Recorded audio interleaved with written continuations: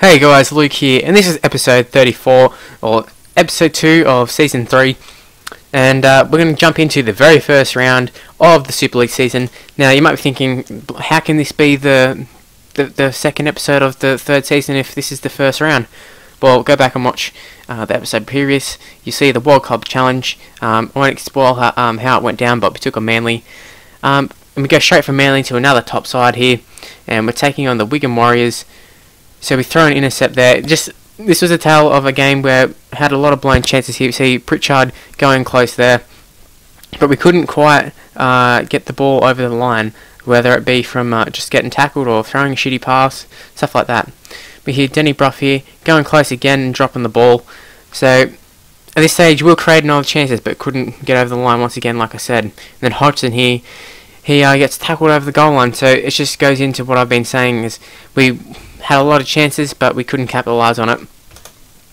But you'd have to say we were the better side. If you look at the completions, not that great, but the time of possession is the main stat that I would look at here, because we've had a lot more runs. But you can see here they've had pretty much one chance and they go in and score. So that was quite frustrating. But here Josh Charnley, a former Wigan Warrior, he goes through, he busts through a tackle, and we're playing quite well here. There was an injury to Moses Mbai, and you're going to find that this is a regular occurrence for the first few rounds, and you'll find Greg Bird in the 5-out role quite a number of times here.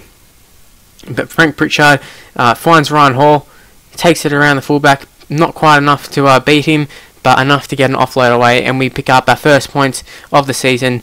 Quite annoying that we couldn't score more tries in the first half, but we picked up our second try there, and it looks like we're set to go on a nice little run here. So we pretty much seal the game. I mean, it's not 100%, but Greg Bird slots a field goal out from like 30 metres or so, and then just to rub insult into the wound, we throw an intercept.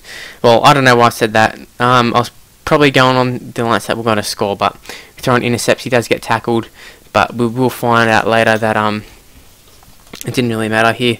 See Patrick going through the line here. He gets tackled. I was going to looking for a kick there, just like a panic kick, but not to worry. It's Charlie went and scored. That's the try that I was thinking was going to be just a little bit earlier. And we pick up a really nice win there. As you all know, Wigan, Super League fans, well, I guess people in general know that Wigan are one of the top sides. You look at their completions, still not that great, but in saying that, we had the same amount of completions as Wigan, so not too bad. So here's all the other results of round 1, and we're going to take on the Catalans Dragons. It's their home game. You look at their side there, Brent Webb and Brent Fitch, probably their two best players, I would say. Also, we've got Remy Casti, who's at the Roosters, so for any NRL viewers, that might be how you know that dude. Obviously, Brent Finch is retired, and I think Brent Webb is retiring in real life this season too.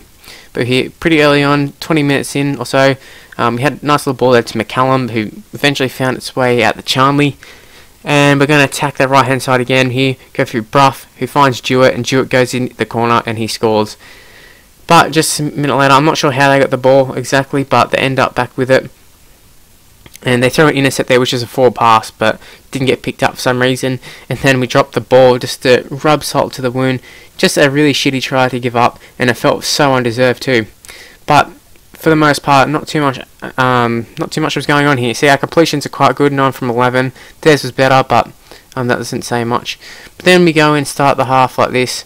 I mean, it wasn't exactly the start of the half, but one of our first sets, probably second set, throw an intercept, which shouldn't have been an intercept, but it was, and you got to deal with those things. And then we concede another one. We do score, but it was too little too late, as Catalans pick up a win, and it's a really shitty way to start the season.